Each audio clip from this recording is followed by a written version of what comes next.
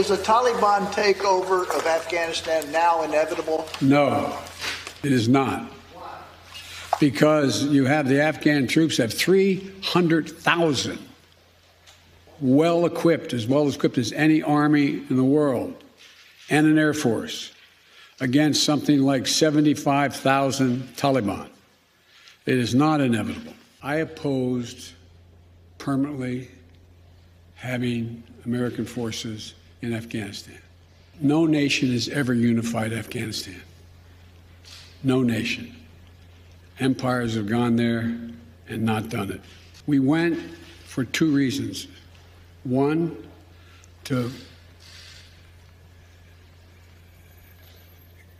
bring Osama bin Laden to the gates of hell. The second reason was to eliminate al-Qaeda's capacity to deal with more attacks in the United States from that territory.